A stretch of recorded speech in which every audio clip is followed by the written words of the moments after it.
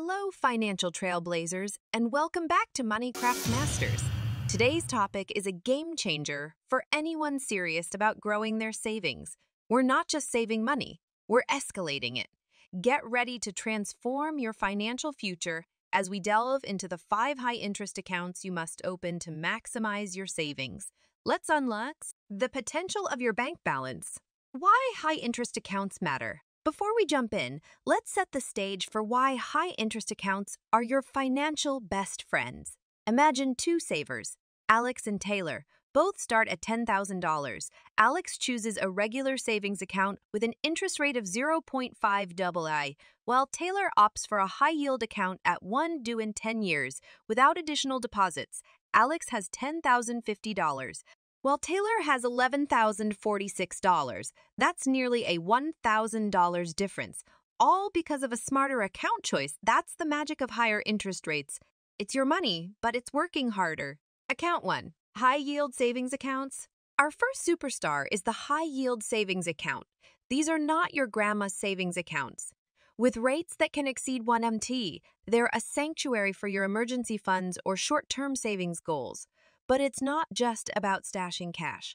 It's about strategic saving.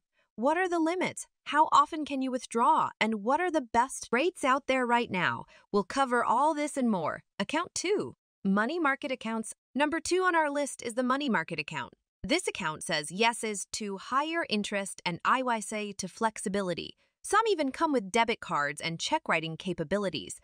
But with great power comes great responsibility. Or, in this case, higher minimum balances.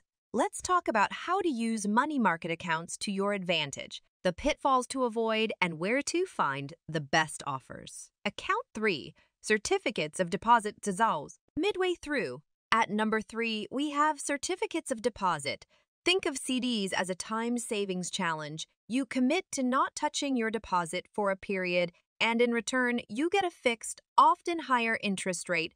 But what happens if you need to withdraw early? And how can you use CD laddering to access funds without penalty while reaping the benefits?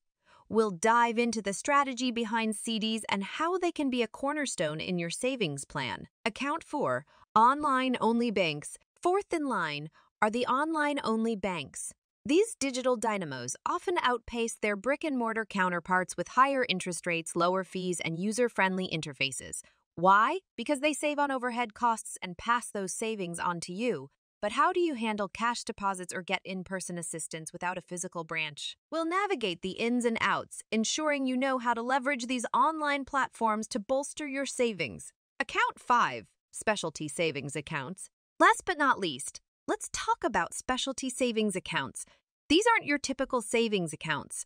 They're designed for specific goals like healthcare expenses with HSAs or educational costs with 529 plans. They come with sweet tax advantages that can amplify your savings efforts. But there are rules and limits to consider. We'll dissect these specialized accounts to help you decide if they align with your financial aspirations. Maximizing your savings.